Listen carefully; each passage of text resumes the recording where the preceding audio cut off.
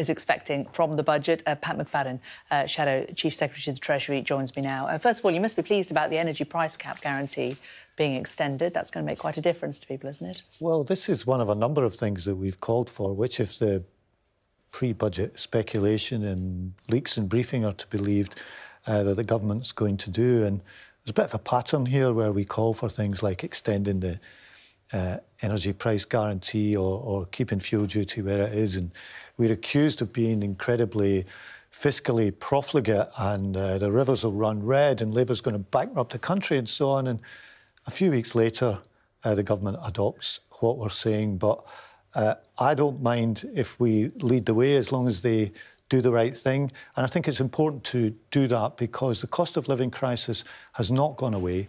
People are really struggling to pay their bills. And as things stood, those bills were scheduled to go up another £500 a year in a couple of weeks' time. So I think it's right to extend that guarantee. So if they're nicking your policies and they've stolen your policy on childcare, it's difficult for you to criticise it, isn't it?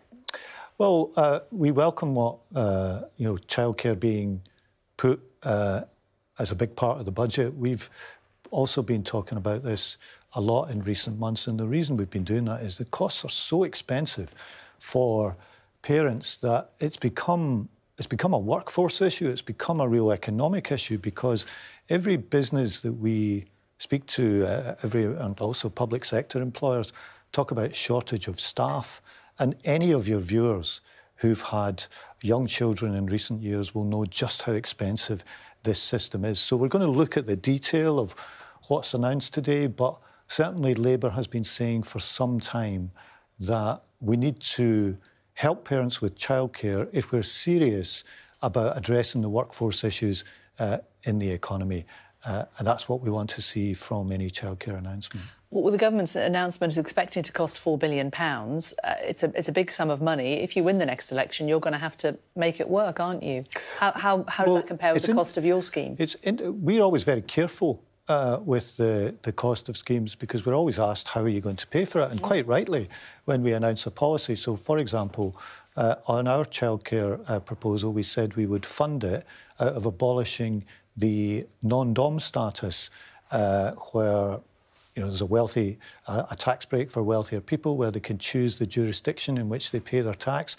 And we said we would fund our proposal out of that. There's been quite a lot of spending announced by the government in recent days. We've had £5 billion for defence, potentially £4 billion for this. Other announcements today. I don't mind being asked, how will you fund things? But I hope it's a question for Conservative ministers and not just Labour spokespeople too. We need to fix the economy, that's pretty clear, isn't it? If this budget helps the UK economy improve, it's going to mean that Labour stand a harder chance of winning at the next election, isn't it? What would you rather, a fixed economy or a Labour government? Well, I want a Labour government, but over a fixed economy? I don't think that's the choice. But this is the big question, is economic growth. Whatever the individual measures in this budget, the backdrop is we are the only G7 country not to recover our pre-COVID position.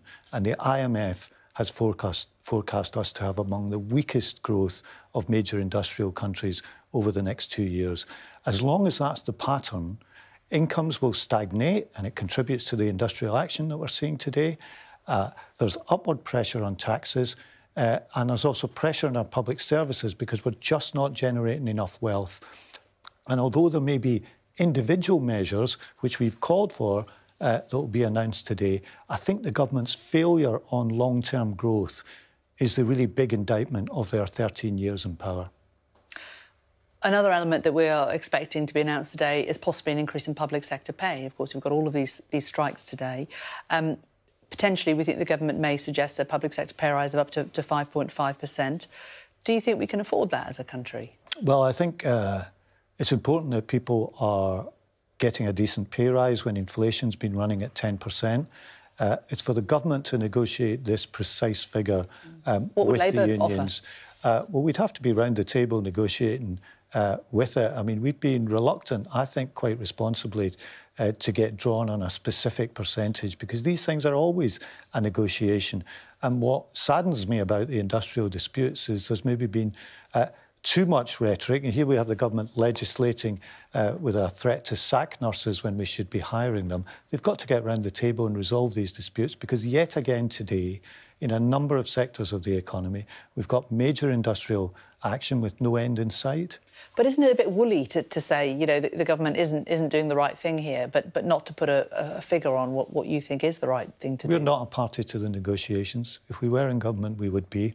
And I can assure you... But the negotiations are very public, aren't they? We know what the nurses want, we know what the teachers want. We never had these kind of strikes when Labour was in power, because we generated the economic growth to make sure that the public services were funded properly and the people who worked in them were properly rewarded. That's the approach that we'll take if we get into government. Right now, the government's got to negotiate a settlement to these disputes, which gets people back to work and stops the inconvenience to the public. Away from the individual disputes, but a more broader, across the board public sector pay rises, what level do you think would be a sensible level that wouldn't fuel inflation? Of a percentage pay rise?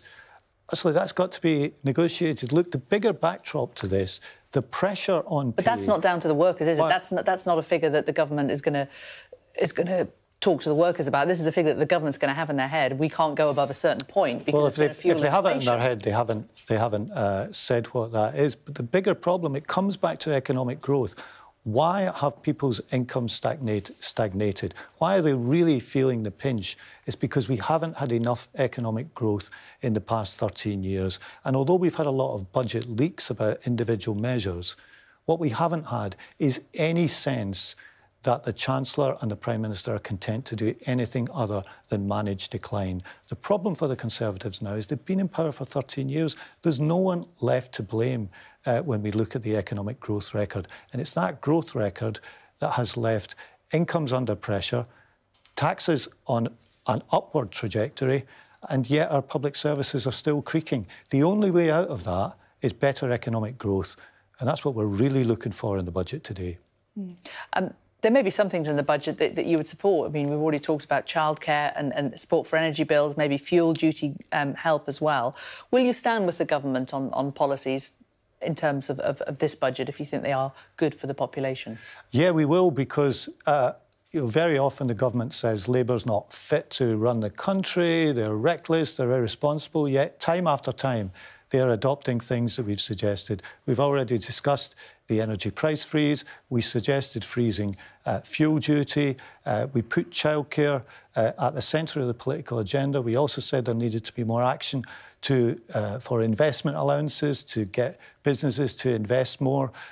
We've really been setting the agenda for these things. It does seem that the government really doesn't have many ideas of its own. We shall see. Pat McFadden, Shadow's Chief Secretary of the Treasury, thank you very much.